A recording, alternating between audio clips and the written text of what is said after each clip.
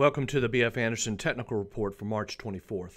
Last week, the market really had some buyers coming in, and one of the statistical measures, not that this could mean anything, but it's basically when we look at the VIX today, when we look at the volatility index, it's been above 30, and after being above 30 and then crosses back below 30, what happens 3 months, 6 months, 12 months later?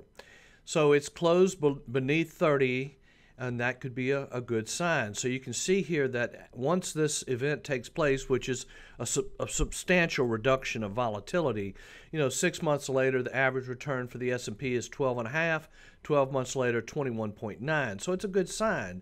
Now you can also see here in this chart how we got 4 strong days, which is rare, where they were S&P returns after 4 consecutive 1% gains. We'll see that in the graph here in a minute.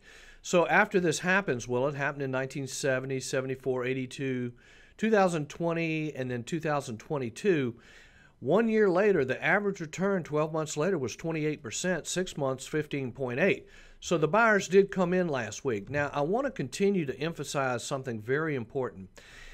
These stock market indicators that we use are very important. There's no doubt about it. But what starts to happen once things begin to stabilize and we come out of the bear market and we start moving back into an uptrend, the most important thing is stock selection. You're going to have to pick the right stocks because as we look at this, the aggression index here, which we've talked a lot about, you can see we got a sell signal here, and last week we talked about finding Apple. So actually we got the buy signal in here, and things pretty much stabilized, but there were a lot of pretty much up and downs, head fakes. But around the on March of 13, this is where we found Tesla. Now on a split adjusted basis, we found the stock at about $8 a share. And the rest is history. But the point I'm making here is that we're going to reach a point where the indicators are important, continue to be important, but stock selection is the most important thing. Okay, here you can see last week what happened. We got a bunch of up days. The NASDAQ looks like it's put in somewhat of a double bottom here, back above the 50-day moving average. Looks better, looks much better. So on the 35-week moving average, we still got more work to do there, a little bit of white space in here, but it would be nice to get that back above that 35-week. On the mid-cap stocks, again, same that we're seeing like with the NASDAQ, somewhat of a triple bottom, double bottom, broke out above the 50-day, got above the 200-day, now pulled back yesterday, but is looking like it's trying to bottom here. New York Stock Exchange, all the stocks on the New York Stock Exchange, again, we see somewhat of a bottom here and then a serious rally. Here we have the small caps. Again, the small caps have been hanging in there the best. However, they're still below that 200-day moving average, but you can see here really trying to form what we would call a proper base. Now, here's the S&P 500, same thing. We've gotten down here, double bottom. Rallied, actually got above the 200-day moving average, somewhat of a pullback yesterday. On the 35-week moving average, actually got back above it, pulled back, and is looking better. Now on the yield curve, just wanted to mention this. We're looking at the 10-year Treasury yield versus the 2-year. Getting awful close to an inversion here. The spread is only 0.19 at this time, so we will continue to monitor this. Now realize, if you get an inversion, it does tend to predict recessions, but look at the difference here. I mean, we inverted way back here in 2019, but we didn't get the recession until 2020. So it's usually very early. The aggression index, as you can see here, much improvement here. We rallied up, we broke down, gave the sell signal, came down to pretty severe drop here, made a low. We've now gotten back above that 10-week moving average. So it's what we would call an early buy signal. Hopefully it holds.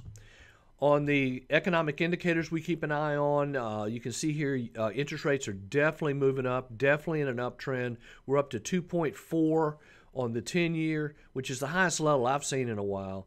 Now you can also see the price of oil very volatile in here, up big, down big, coming back. That's a tough group, I'll be honest with you. Financials actually improving here, a little bit of a pullback. New lows, we're still seeing a lot of new lows, but they're starting to settle down. And what's interesting is that when we made that first low back on the 24th of February, you can see that the new lows were really skyrocketing. But as we've come back and retested the lows, you can see that the new lows are drying up. What that basically could mean is that the sellers are getting exhausted and the buyers are going to take over. Now you can see here also sentiment. Now this gets updated today. However, we're still deep in fear, a lot of pessimism. That's usually where markets make bottoms. Here's the exposure index, where we're looking at the percent of exposure by active managers in U.S. equities. Continues to stay in a very cash-like level. There's a lot of cash on the sidelines here. Trend strength improving. We're seeing some definite improvement here. We've got a trend strength. We went from 0, now we're at 25%. Big change. That was on the NASDAQ. Now on the S&P, we're at 50%.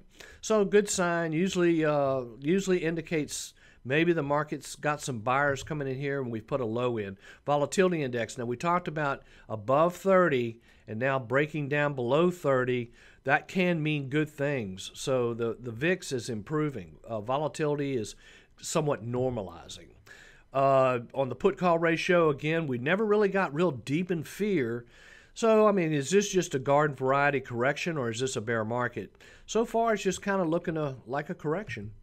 Occidental Petroleum. Now, on the top 5, I want to emphasize this is not a buy list. This is just a list of the strongest acting stocks in our database.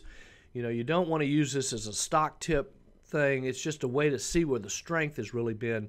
Occidental Petroleum, you can see here just on a tear, very strong. The oils are strong, but you can also see the volatility in oil, and it's a tough deal. Now, Zim, which is a shipping company out of Israel, very strong uptrend, actually pays a large dividend and paid the dividend just this week, but you can see that the stock is continuing in a strong uptrend.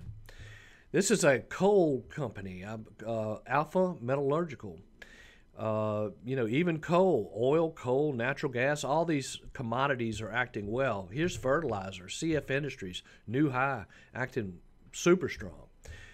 We also have a company here that we own called Lantheus. This company is involved in technologies with digital imaging for hospitals. Anyway, it looks good. We've got some improvement in the market. Let me know if you have any questions. Thank you very much.